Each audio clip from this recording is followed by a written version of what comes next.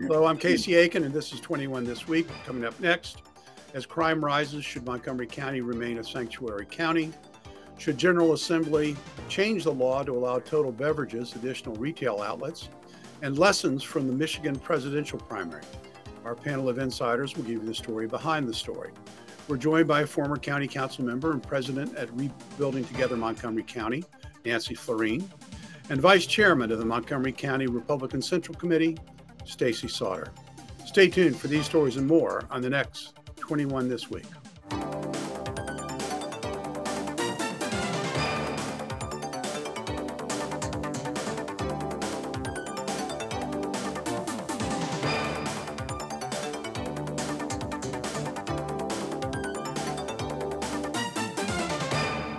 Congressman David Trone likes to emphasize his humble beginnings in his campaign ads, which some believe are to hide the fact that citizen David Trone is a very, very wealthy man. The source of Trone's vast wealth is his business he founded with his brother, Robert, Total Wine and More, the largest privately owned beer, wine, and spirits retailer in the United States. During the 2024 legislative session that's ongoing at the moment, the Maryland General Assembly, Trone and his brother are now supporting a bill that would allow Total Wine and More to increase the number of stores it has in the state from 2 to 8. Nancy, the alcohol beverage laws in Maryland really were established in the aftermath of Prohibition, when the 21st Amendment allowed each state to fashion what laws it wanted to regulate the sale, manufacture, production, and transportation of alcohol. So isn't it a little unseemly for, Senator or Congressman Trone to be, wielding his political influence to try to really essentially change the law for his own benefit? Well, let me say this to begin. I mean, Maryland's liquor laws are ridiculous.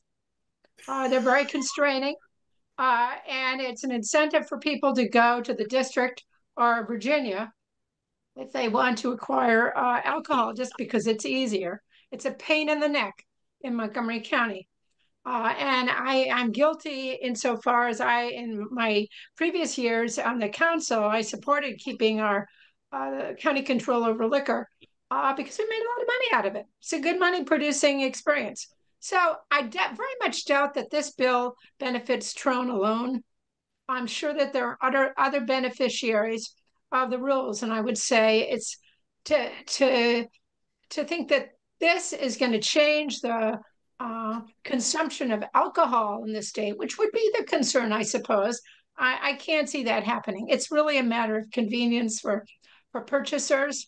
And, there's always, business people are going to benefit from various decisions that are made at the legislature, whether it's about alcohol or anything else that's before the decision makers. So I really wouldn't get my panties in a bundle over this one. Well, I'll put on an old hat of mine. Years and years ago, I was general counsel for an alcohol beverage trade association, and as I recall, in speaking to Maryland legislators about this, and the head of the Montgomery County Liquor Board at the time, part of the licensing issue was so that small retailers, had an outlet. And they weren't going to have to compete with the grocery stores and the mega stores that were being, starting to consolidate. So there was a purpose behind the law. Stacey, what do you think about this? Well, I think that this is par for the course with the Democrats, because one of the things, regardless of whether or not you think this bill makes sense, it seems to me that one of the hardest things for Democrats to do is to use incrementalism as an approach to good governance. And why do I say that? As because with other large proposals the Democrats put forward, they want it big, they want it now, and they want it all. And in this case, quadrupling the number of licenses per individual, why not start by doubling it? And only in certain zones to determine the impact it has on small businesses. This would give more evidence-based input and on whether or not it's a good idea to expand it further, and likewise work out the kinks before it gets too big to fail. The irony to me is David Trone has that purported net worth of like $2.4 billion, and his current ad campaigns seem to have a current theme of helping the little guy, and so their personal testimonials on how Trump actually helped them out through a particularly challenging personal problem. And, he has two bottom lines to be concerned about. One is certainly in his family-owned business, and I don't blame him. The other is political. And in my opinion, this makes for bad optics because there could be potentially unfavorable outcomes and bad headlines for him when the big box stores come in and kick mom and pop to the curb. So again, they want it big, they want it now, and they want it all. I think it's very short. We only got about a minute or so left. And, it's interesting. I take this from a very different perspective than either of you. I just think it's unseemly that Congressman Trone is using his influence to try to change the law in a year when he's running for office, a higher office. So it's just interesting, the different perspective. And to kind of sum this up, Virginia has no limitation on the number of stores and the number of licenses that can be owned. So maybe it is time to change the law, but I just didn't think it should be done this year. Nancy, I'm going to let you have the final word on this. We got about 15 seconds left. Well, I don't think that Montgomery County's rules would permit a total line in Montgomery County anyways. So that's our loss.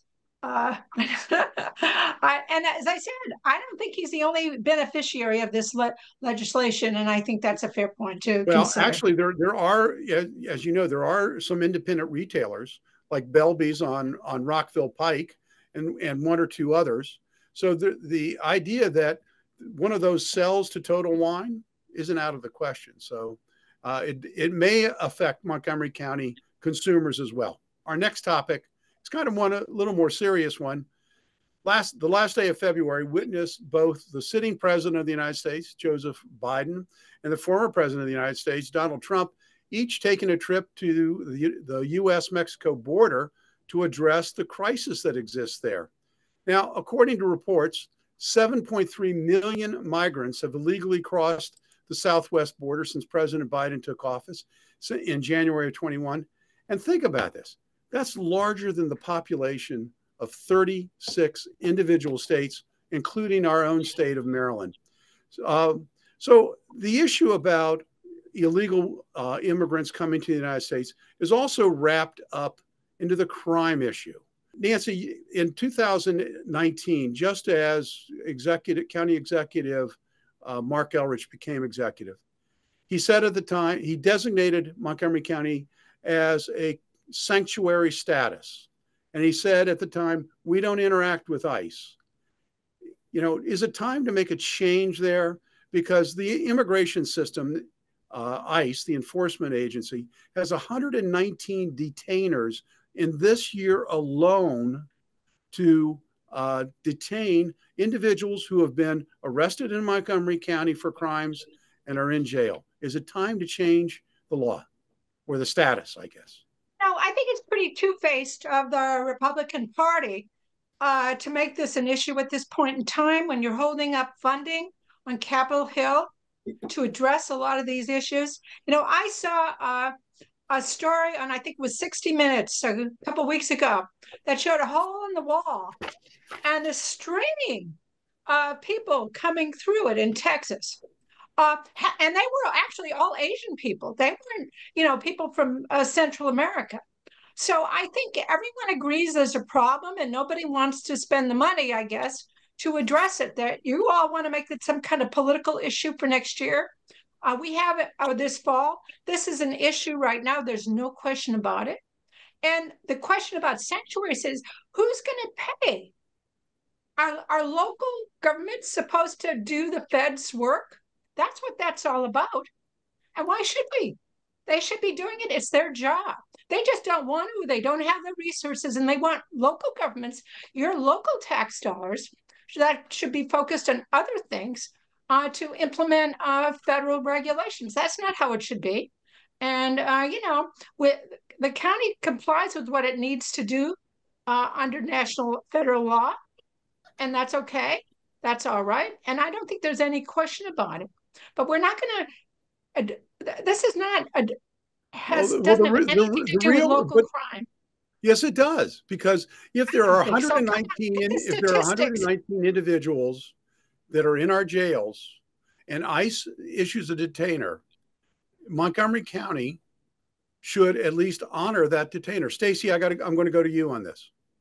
So with all due respect to Nancy and her opinions, she's just wrong, because Biden rescinded a bunch of executive orders on day one in office. And that border was essentially under control with a minimal amount of people coming over, and they had to stay in Mexico if they were applying for asylum. I realize that. Let's focus on Montgomery County. Yeah, no, but moving forward, what I'm saying is she mentioned the bill, or the fact that the Republicans were obstructing the bill.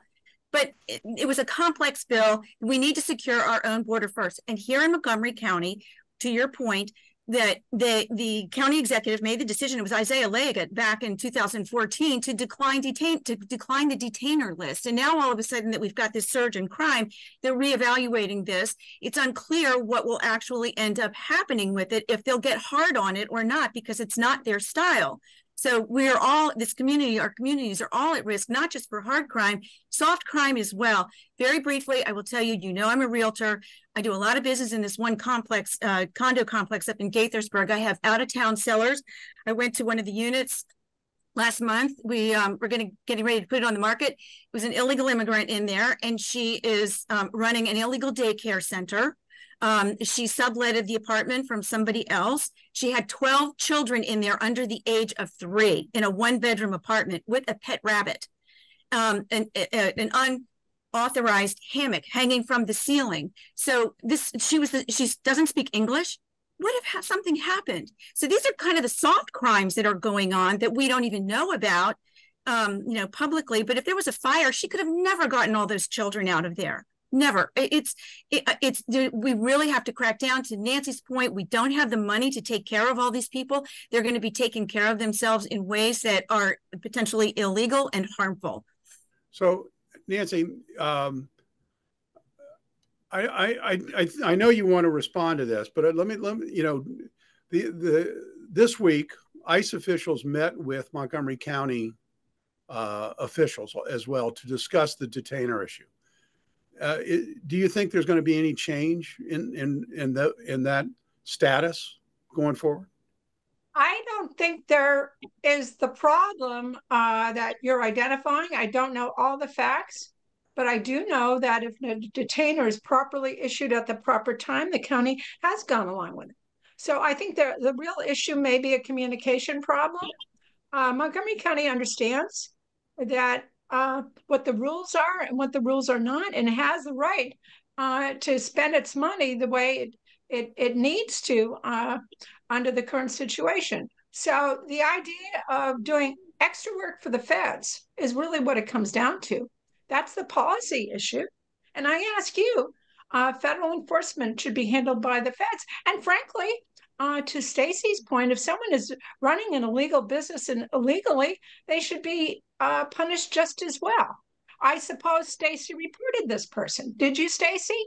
I have a fiduciary obligation to take care of them. Can you answer my question? I'm sure you did not, because that would affect Nancy, I have a fiduciary obligation to my client to report it to her and let her make the decision on it. So that was not up to me. But then she took appropriate steps. So but that's what I'm saying. These are soft crimes that are going on that you just don't know about, but people are being harmed. And to your point, yeah, great. Ask the federal. You're asking the federal government to provide money for this. Why don't you just do the job and shut the border down? Well, that's a bigger issue that we can't decide on right now. Well, tell your friends on Capitol Hill to stop behaving. Well, start behaving. Well, look, there's two sides to this coin. There is existing law. Title 8, Section 212F gives the president the authority to deny entry to any individual. So there is existing law. We don't want to ignore existing law. We should enforce existing law. And President Biden, I believe, should have the authority to act if he chooses to do so. we got to wrap it up and go to break. A much more fun topic when we come back from this short break, which is lessons from this week's Michigan presidential primary. There are weaknesses showing up on both sides, so stay tuned. Jordan knows he shouldn't eat this entire bowl of nachos, but tonight he's earned that right. Because a few hours ago in the middle of happy hour, he recognized a sign. Not from the gods or a bolt of lightning, but from a double heart, a kissy face, and a fourth ha in ha ha ha. That's when Jordan knew he was buzzed. So when it was time to go, he got a ride home instead of driving. Be a legend like Jordan. Recognize your buzzed warning signs and get a ride home. Buzz driving is drunk driving. When I first saw a turtle, my heart was full. Now I'm anything but lonely. We have this deep connection, this heart connection. He just wants to be close to you and part of your life. Every day with Turtle is a perfect day. When I'm holding her, it makes me feel calmer. I think everything he does shows how much he loves us. When we adopt a shelter pet, we discover they're a little bit of a lot of things. But they're all pure love.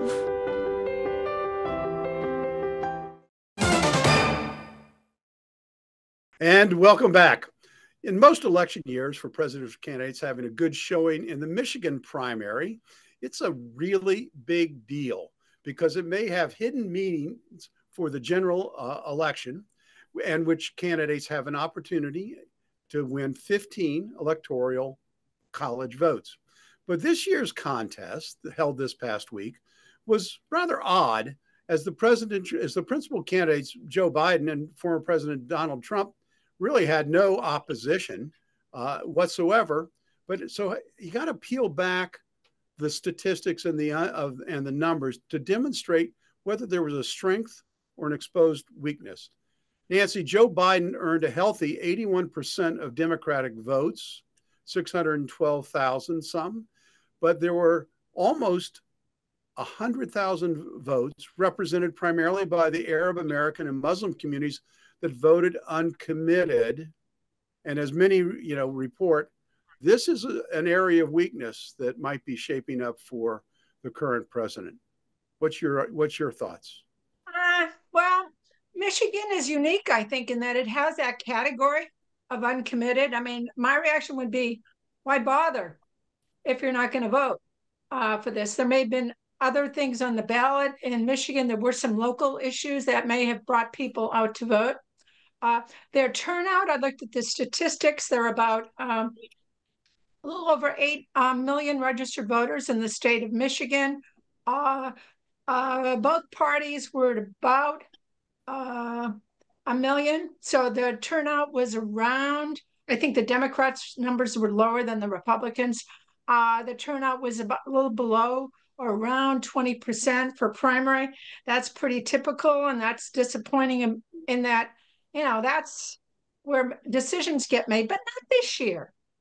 There was really nothing on the ballot on the presidential level to argue about except to make a statement. Some people, of course, on the Republican side don't like Trump.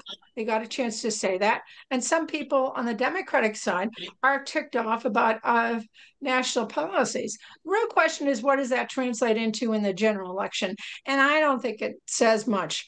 Let's hope the turnout is better for the general election. Last time around, Michigan was pretty good. They had something like a 70% turnout rate. That's great compared to us in Maryland. So we'll see what the ultimate numbers will be come the fall. So I don't think it's for much of anything. Yeah, well, I think your point as to maybe the lack of enthusiasm is quite revealing, because only about 800,000 voters came out on the Democratic side. There's a lot of, Michigan is a blue state. So does that show a weakness, not only because 100,000 voted against President Biden, or does it show a lack of enthusiasm for Joe Biden overall? I think it says to us they didn't have much of a choice, and they've got better things to do. Okay. I think the primary season is pretty much a snooze across the country, because it's already predetermined who the candidates in the general election are going to be. And Okay. so I think it's going to be interesting for Maryland. Are people going to show up? Because at least there's a senatorial debate on the Democratic side. But again, otherwise, it's a thing to do. But Well, it's not going to make any big decisions for the party going forward on either side. Okay, well, let's talk about Stacey. You know, former President Trump received 68% of the vote, and challenger Nikki Haley earned 26% of the vote. Does that show that there's still a considerable division in the Republican Party? No, I actually think that while Haley's number is somewhat respectable, considering what we might have expected, she's out of runway, and it's clear she's not going to be able to win. But if giving the voters a choice on Super Tuesday is what she wants to do, then go for it, girl. You know, I was a little bit disappointed that it was called so soon. I mean, I turned on the TV at 7 o'clock on the 28th, and it was like they had already called the race. And getting back to the point about the committeds, I think Michigan is not necessarily a, you know, like you say, it's blue, but it has a swing. And we're seeing this. I think that neither party can afford to lose those votes, in my opinion, after the results that just came out, especially the Democrats. If you do the simple math, you had like 1.8 million votes cast. And I think that on the Republican side, it was like something like 1.14 million going to Trump, with 786,000 plus going to Biden. So you have a 300 and some thousand vote deficit for Biden and for the Democrats. And so what's Biden going to do? And if it boils down to what's going on in the Middle East, Netanyahu is unrelenting in his mission until he wipes out Hamas and gets the hostages back. So they're going to have to work around the fringes on that, but sadly, there will be more loss of life, and it will make Biden's hands look bloody. Let's talk about the Republican side. I mean, President Trump has some vulnerabilities, obviously, and there is a large portion of the Republican base that didn't vote for President Trump in 2020, aren't likely to vote for President Trump in this election, and so it's not an easy path for President Trump. He still has multiple lawsuits that are out there that could impact the election. And there are those that say that if President Trump is convicted of a crime, they will not vote for him. So how do Republicans go forward with all of those things considered? So from the inside, looking at this, we are moving forward as if Trump is going to be the nominee and coalescing around support for him. There are going to be people out there that are going to sit on their hands if he gets convicted. We know that. But if you look at his numbers by comparison to Biden's in Michigan, that may foretell that even if we lose a certain number of people based on convictions, it will still be his race to lose. Well, he can't win without independence. That's for sure. What I thought fascinating, and this, everybody's trying to read tea leaves, right? Is just, I thought there was a little more enthusiasm on the Republican side than on the Democratic side. And that may be just because they're not the party in power. But, it's fascinating to watch. I can't wait to see what happens here in Maryland. Maybe, everything will be, done and buried and nobody will come out. But I think that Senate race is going to bring out people on both sides because of the Democratic side and the entrance of Hogan on the Republican side. It'll be fascinating. Stay tuned for Parting Shot. Hey world, I have a quick message. It's about safe driving. All right, let's go. Anytime you're driving, have the seatbelt buckled tight, both hands on the wheel and your phone out of sight. When not in your hand trying to text somebody back, because if you do, your car might get smacked. The moral of the story, just put your phone down. The people on the road will stay safe and sound. Put your phone down, put your phone down. People on the road will stay safe and sound. Yeah.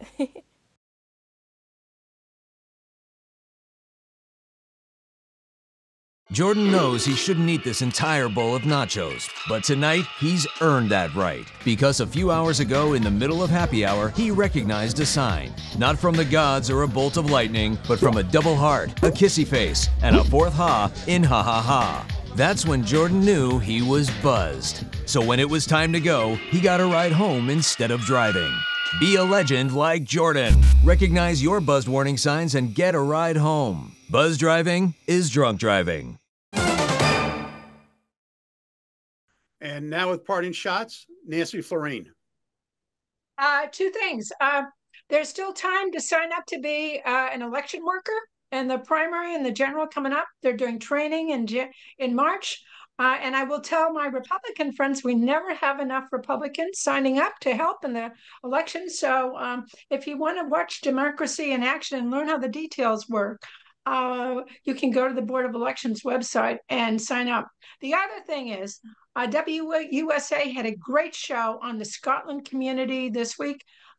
Google it and watch if you want to know about Montgomery County history. Thank you. And now with her parting shot, Stacey Sauter.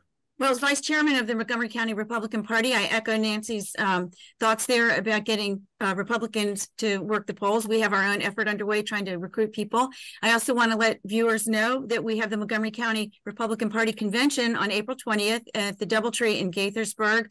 Tom Homan, the former director of ICE, is one of our speakers. We have Sebastian Gorka. I'm waiting to hear back from Larry Hogan's team. So we've got a good all-star cast coming in.